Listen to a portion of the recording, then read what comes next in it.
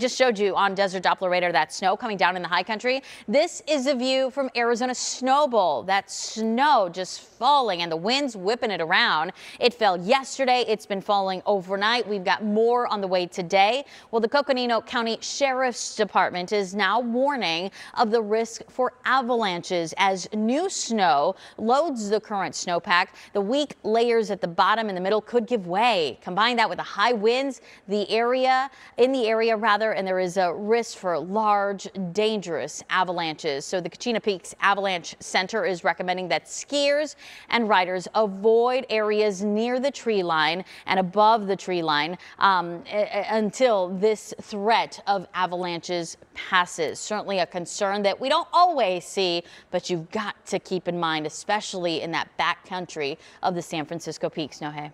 That's exactly why we put everybody in weather action mode, so they can take action to be safe and make sure that they are prepared for threats like this. We want to give you a different look as well at Flagstaff this morning, more in the downtown areas. The snow is coming down pretty hard overnight. It did cause the Flagstaff Unified School District to cancel all classes today, so it is a snow day up north.